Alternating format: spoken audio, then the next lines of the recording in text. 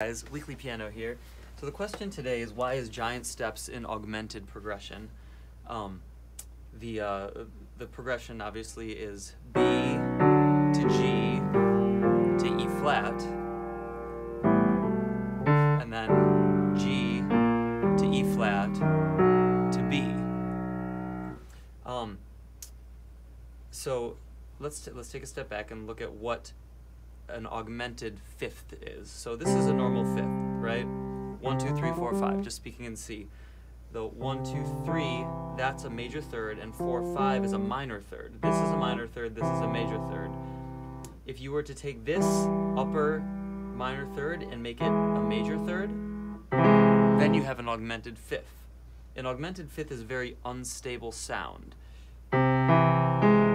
because there's nothing grounding it. When you have your fifth, because of the way the harmonic series is built, which is octave, fifth, fourth, third, minor third, and then it doesn't line up exactly as it gets higher. This is speaking just physically. When you take a string and you divide it in half, and then you divide it in thirds, and then you divide it in fourths, it goes on that sequence. But the first division that's not an octave is a fifth. And when you play a fifth, you can tell that this is the 1 and this is the 5. If you play an augmented fifth, there's no point of reference because it's 2 stacked major thirds, and then by the very nature of it, another major third on top of that, because an octave above C is C, so it's all major thirds. So your root could be here, or it could be here, or it could be here. Any of those could be the root.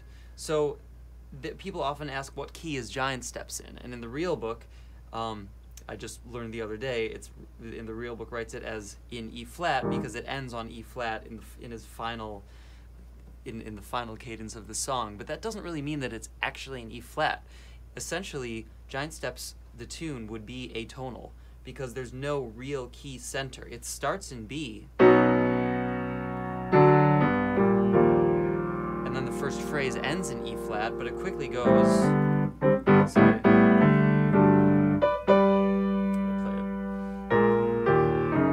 quickly goes back to B, and then to E flat, and then to G,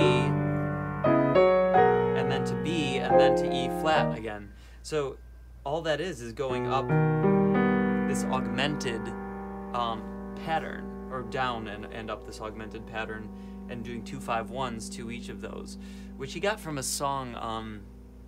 What was the tune? It's the bridge to, I think, Have You Met Miss Jones? I think it's Have You Met Miss Jones. I'm not sure, but there's a standard of the time that Coltrane was playing that has a bridge that jumps in augmented thirds. Some people say he got it from that. Who really knows?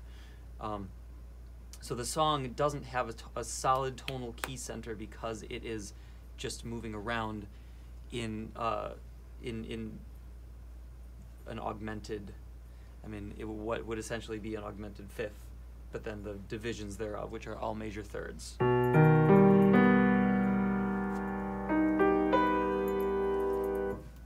Cool. I hope that helps explain the nature of giant steps. Stay tuned for more videos.